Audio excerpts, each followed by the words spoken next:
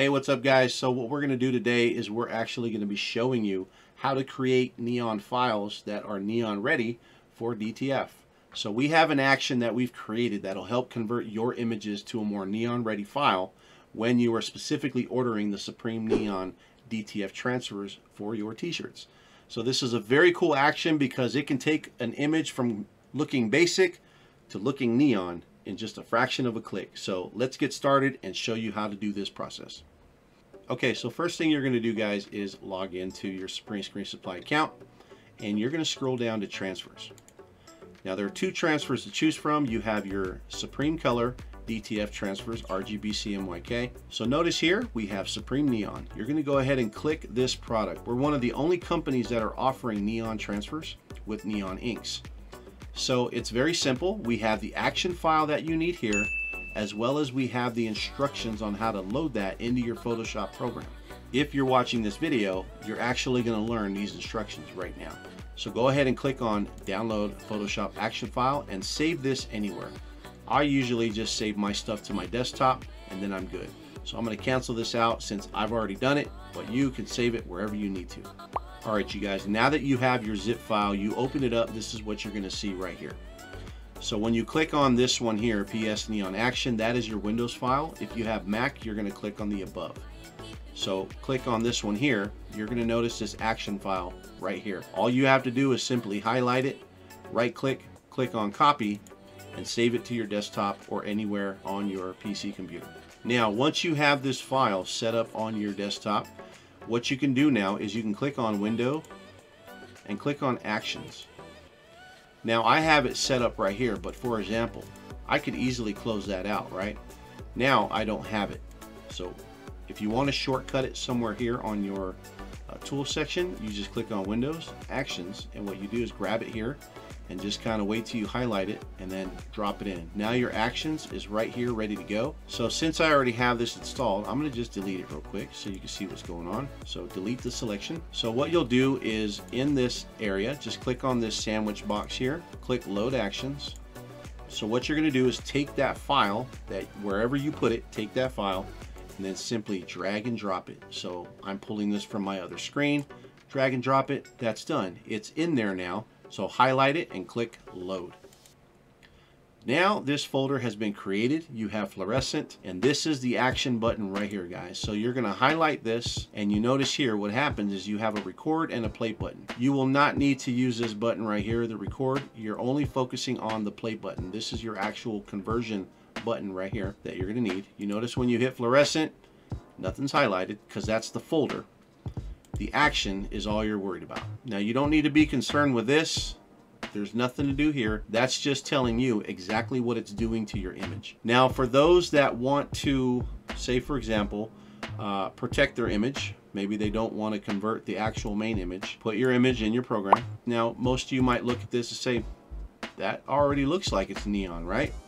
And for the most part, the colors are pretty popping, they're pretty vibrant, but we can take it a step further. So what we'll do here is create a duplicate.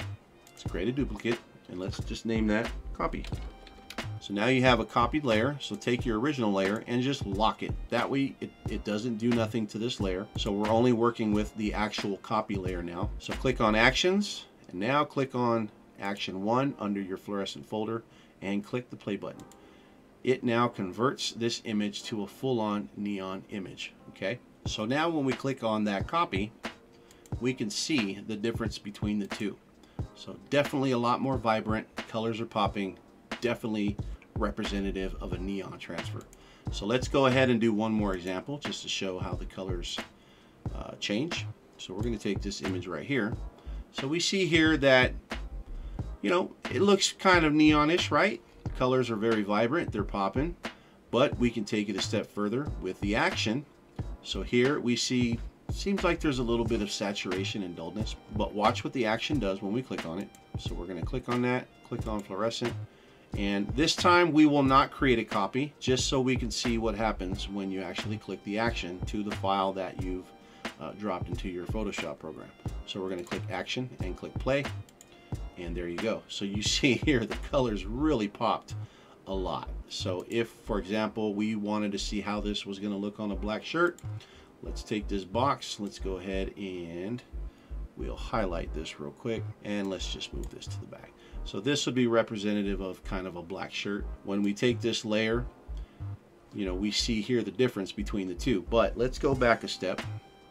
Okay, so we took it back a step, and once again, we're going to see this time by making the copy, we can see the difference between the two. Copy, and we are going to hit the action on this image here. So let's click action. Fluorescent is already highlighted. Action 1 and play. So we see here, boom, that is done. So you see the difference between the two. Way more representative of brighter, more neon-like colors. You see these greens here. They look very dull. We see by clicking on the action, they're way brighter, way more representative of the brightest versions of those colors that they can be. So cool stuff. So go ahead and mess with this action if you're interested in neon colors. This will make it very simple for you to know exactly what to do to be able to convert your images to neon. And as well, you know, by making a simple rectangle and putting it in the background, this rectangle can represent your shirt color. Click on the box shape and click on the fill, and you can change the colors to be more representative of maybe a shirt that you might be thinking of doing to represent what you might want to do when it comes to this particular design. So hopefully this action will help you guys be more encouraged to create neon designs and not have to worry about what colors do you need to use for neon. This helps by letting you use any colors you want and then use the action, and it'll convert it to a neon format really quick. We're going to do one more. We're going to throw this one in here, and we see once again when we click the action 1, we see here these colors just pop just a little bit more. Before, after. So more vibrancy, more neon effects that you can use with Supreme Neon. So get to ordering those neon transfers, guys. We made it very easy for you. And again, we're the only company that we know of that's offering neon transfers. So get creative and have fun with it.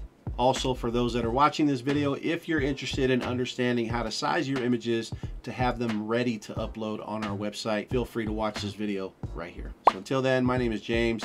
You guys have yourself a great day, and we'll see you on the next video.